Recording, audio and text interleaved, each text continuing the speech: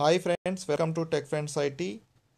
ఈరోజు ఏపీడిఎస్సి పైన వచ్చినటువంటి న్యూస్ చూద్దాం.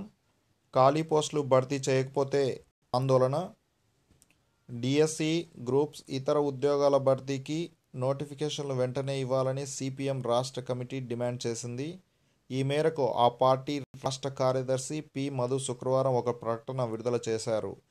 డిఎస్సి నోటిఫికేషన్ విడుదల చేయకుండా నిరుద్యోగుల జీవితాలతో రాష్ట్ర ప్రభుత్వం చెలగాటమాడటాన్ని ఖండిస్తున్నామని పేర్కొన్నారు. ప్రభుత్వ శాఖల్లో 2 లక్షలకు పైగా ఖాళీగా ఉంటే వాటిని భర్తీ చేయడం లేదన్నారు. ప్రతి ఏటా డిఎస్సి నోటిఫికేషన్ ఇస్తామని ప్రకటిస్తూ వాయిదాలు వేస్తోందని వివరించారు.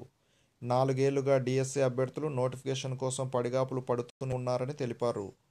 23,000 ఉపాధ్యాయ పోస్టులు ఖాళీగా ఉంటే రోజుకో సంఖ్య ప్రకటిస్తూ చివరికి 6,100 టీచర్ పోస్టులకు ఈ నెల 10న నోటిఫికేషన్ విడుదల చేస్తామని చెప్పిన ప్రభుత్వం ఇంకా విడుదల చేయలేదన్నారు. ఇప్పటికే 3 సార్లు వాయిదా వేసిందని, ఈసారి కూడా నమ్మకం లేక నిరుద్యోగులు తీవ్ర మనోవేదనకు గురవుతున్నారని ఆందోళన వ్యక్తం చేశారు. రాష్ట్ర ప్రభుత్వం అనుసరిస్తున్న నిర్లక్ష్య ధోరణికి నిరుద్యోగులు చాలా నిరాశకు గురి చేసిందని పేర్కొన్నారు. ఉద్యోగాల కోసం ఏళ్ల తరబడి ఎదురు చూసిన నిరుద్యోగులు ఈ ఏడాది కూడా నోటిఫికేషన్ లేదన్న ఆందోళనతో కర్నూలుకు చెందిన విజయలక్ష్మి, విజయనగరంకు చెందిన శిరీష, గుంటూరుకు చెందిన సురేంద్ర ఆత్మహత్యలు చేసుకున్నారని వివరించారు. రాష్ట్ర ప్రభుత్వం నిర్లక్ష్యం కారణంగానే ఈ ఆత్మహత్యలు జరిగాయని పేర్కొన్నారు. వెంటనే ఖాళీల భర్తీకి నోటిఫికేషన్ విడుదల చేయాలని మధు డిమాండ్ చేశారు. యువత మనోధైర్యం కోల్పోయి ఆత్మహత్యలకు పాల్పడకుండా ఐక్యమత్యంగా పోరాడి డిఎస్సి సాధించుకోవాలని విజ్ఞప్తి చేశారు.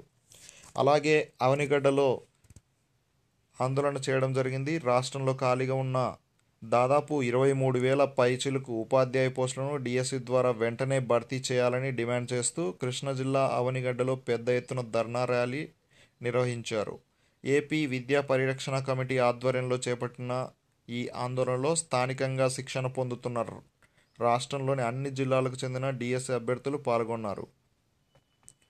తొలుత వంతెన సెంటర్లోని దివంగత ముఖ్యమంత్రి వైఎస్ రాజశేఖర రెడ్డి విగ్రహం ముందు ప్లకార్డులతో ధర్నా చేశారు.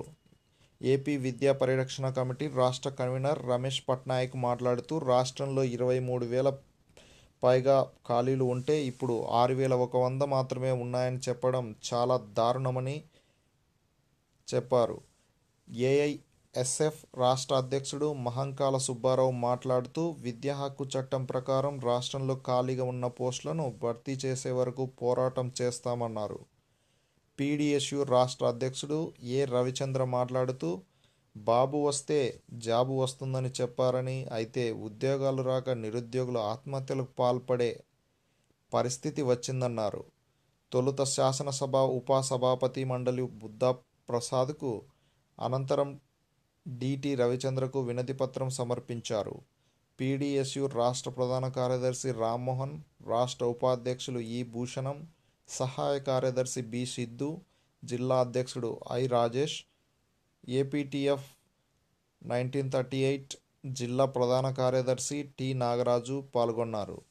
ఇది ఫ్రెండ్స్, డిఎస్సి నోటిఫికేషన్ విడుదల చేసే వరకు ఆందోళన అయితే కొనసాగిస్తామని చెప్పడం జరిగింది.